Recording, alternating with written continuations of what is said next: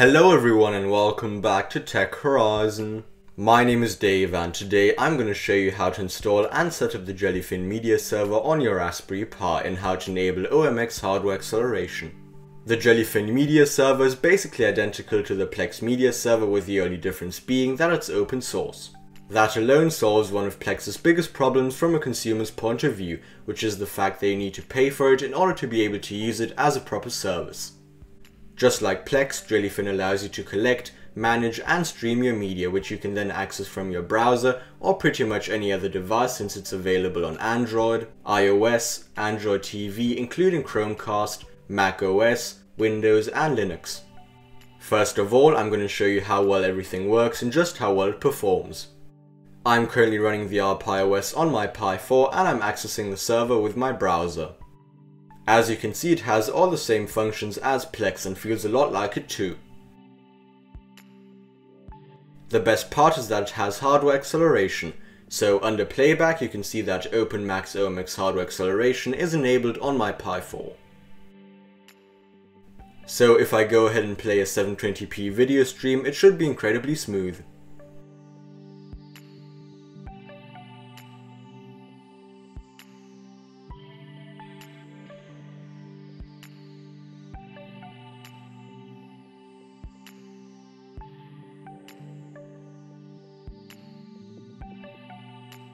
Now if I play a 1080p video, it should be relatively okay.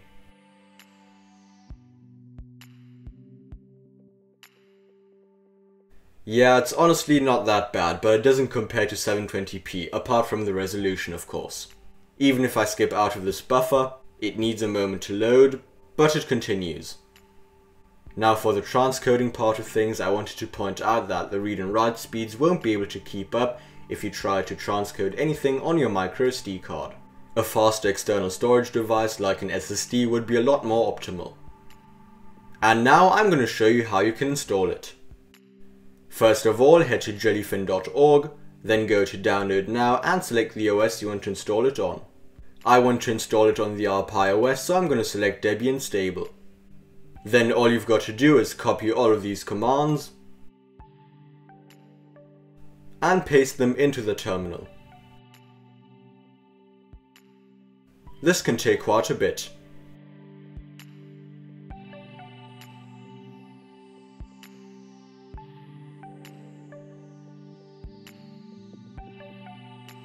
After that, Jellyfin should be installed on your Pi. To enable hardware decoding, you're first going to have to add Jellyfin user to the group, so go ahead and type sudo usermod-a G video Jellyfin. Then restart the system service by typing sudo systemctl restart Jellyfin.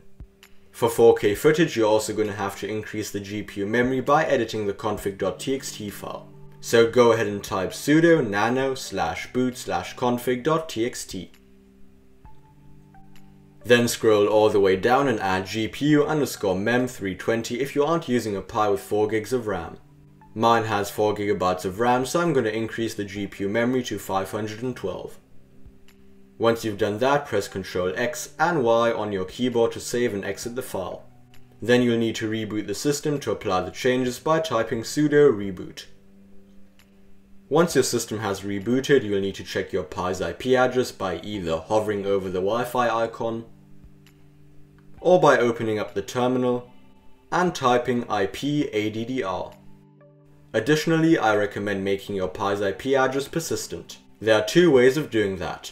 You can either make your Pi have a static IP address, which isn't my preferred way of doing it because it's completely tied to your Pi's operating system and because it can cause IP address conflicts. Nevertheless, I'll still link a detailed guide on how exactly to do this below. The other method is using a sticky DHCP address on your router, which basically gives your Pi the same address over and over again. This method varies from router to router, so I won't be able to show you how to do it. Anyway, once you've got your Pi's IP address, you can open up your browser, type it in and add a semicolon and the port, which is 8096.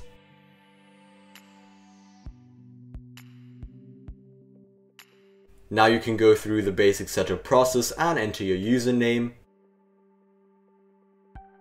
and password. You'll also have the option to add your media libraries, set your language and country, and configure remote access. Make sure to leave the first option ticked, and if you want to enable automatic port forwarding, you can tick the second one as well.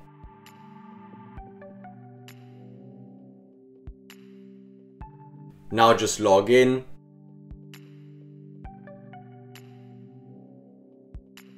and head to admin dashboard, playback, and select OpenMAX OMX and tick MPEG 2 and 4. Then, if you want, you can set the transcoding thread to max or whatever you want, scroll down, and click on Save. Now your Jellyfin Media Server is up and running, and you can start adding your media. You can add your media by going back to Admin Dashboard, Libraries, and clicking on the big plus.